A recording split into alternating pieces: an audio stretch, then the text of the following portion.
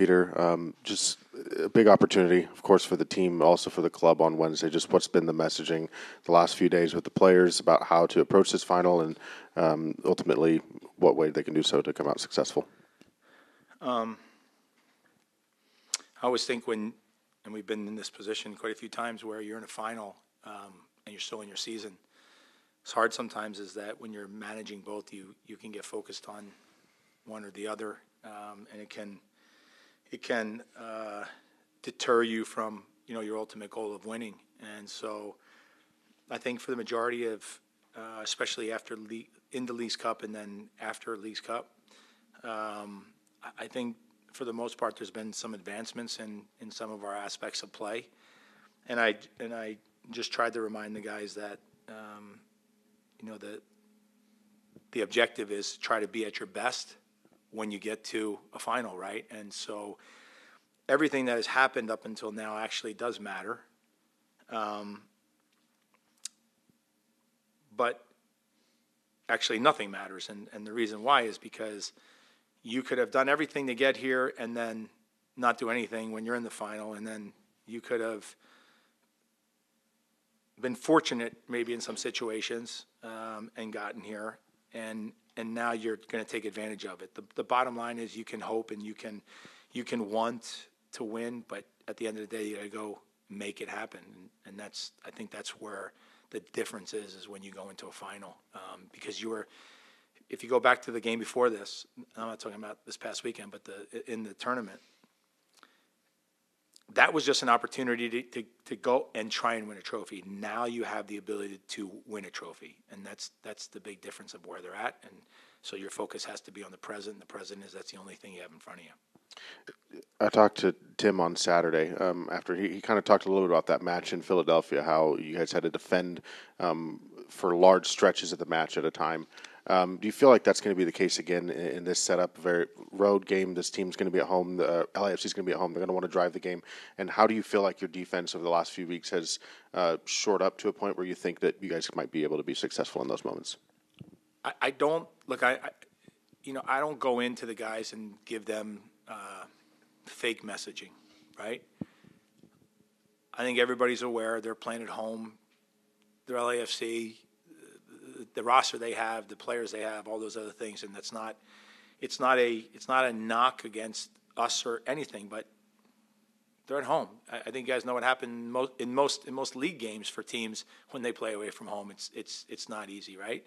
And it favors the home team, and we understand that.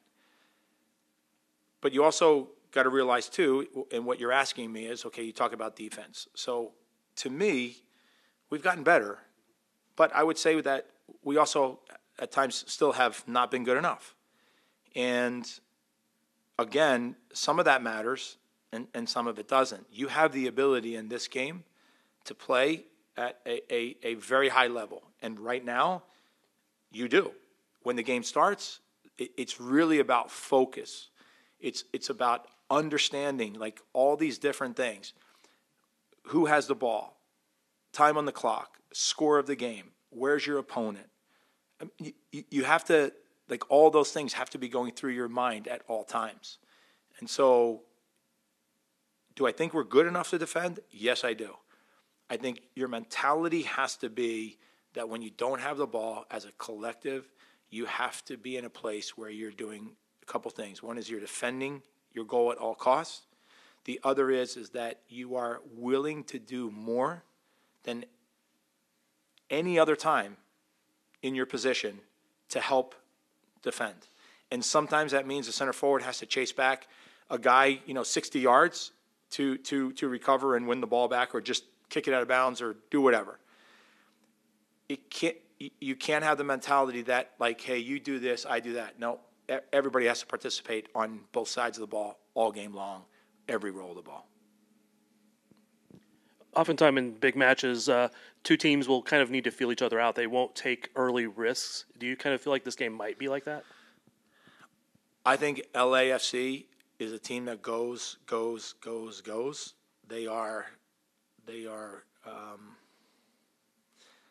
They've been in a lot of finals recently, last couple of years. They've won. They're at home. I think they're going to drive the game from the opening whistle, and we have to be ready for that because we're going to have to deal with that early, and they'll be coming. And they're, like I said, they're a very, very good team. I guess the flip side of my question is, will they be under the pressure to drive the game? Because a lot of times home teams kind of have that extra pressure that they need to be the dominant. I can't answer the pressure aspect of it. I just know how they play, and they go for it, and they're good at it. I mean, I don't know why they would change from that. We've talked about it on our end. They're going to come, and we know that. And they're a good team, and they're very explosive in the attack. Whether it's counter, whether it's in around your box, they have great movement. Their guys are hungry. You know, you have to keep your head on a swivel with a group like that. In games like that, sometimes one team will have just a few chances, but all they need to do is get that one goal or second goal. Just how critical will it be, as it always is, to be very clinical in front of goal? I think you're right. I always look at finals in a very simple way, and that is they're won and lost by either incredible brilliance or a big blunder, and so you'd like to be winning on the brilliance and not really making any blunders. And so, as I said earlier, like when I say every roll of the ball, that's not just a little phrase that I say. I truly mean that. That's the kind of concentration you have to have when you do. And again, I talked about like where your opponent is, all those things. When you have good positioning in a game, both offensively and defensively, you take away a lot of mistakes. And so that's the concentration that you need in the game. Having gone out to LA and earning a clean sheet earlier in the season, does that give you any more confidence, knowing you've done that, or is it just so long ago that it's not necessarily a factor? Yeah, no, I don't think we talked 1 second about having played them before. They're a different team. We're a different team. They've added some players. We've lost some players. I think, again, when you play a team, whether look at the Dallas series we had, it's such a short turnaround. That was a really difficult 2 games to manage, in the fact that, look, we needed to get points in the regular season, but knowing full well that this was our game to get to the next step in this tournament, and to do that 2 games in a row was very, very difficult. But I think the difference is the guys managed that game. But Dallas is a different team today, even from there, and so I think it's more of where are we at this time, where are they, and knowing full well what they're going to do in the game. And as I said, I think they're gonna come at us, and we've got to be ready for that. It's not going to be easy, for sure. As the coach, you've been incredibly successful in finals. Not always making the final, but in the finals, you've been incredibly successful. Just what what can you say about that history for you guys? It's the players. It's the players. The players that go into those games, they make it happen. It's not me. They're playing the game, so it's them. Speaking of the players, what do you think of the mental makeup of the players going into this match? Because some do have finals experience, some don't. So what do you think of the mental mentality of this team going in? It's actually an interesting question, because there's different things that I think sometimes when you get to this point, you get to a final, you can run a lot of scenarios through your own head as a player, and you can get caught up in those what I call them is they're just scenarios. It sounds great to think about them, or some people say like, I spent the day before thinking about it. It's truly about that present moment when the whistle blows, because it's like both teams are going in the game nervous. It's just the way it is. But when the whistle blows, that all goes away, and now you're in the moment.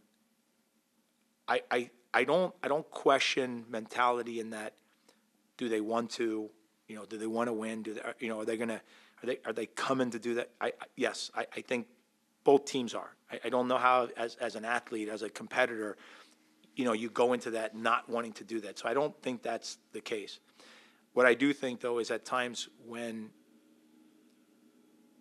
it's not all the time, right? But to overcome what we have to overcome, which is going to their place, playing against a really good team, is that you have to go outside yourself to do those extra things that help you win. And one of them is that are you willing to do that? But the other is, do you have the recognition to do it at the right time? And I think that's what's going to play itself out in the game. And do you like the fact that, in a sense, that if you struggled so much during the regular season, these guys know that they have this championship at stake?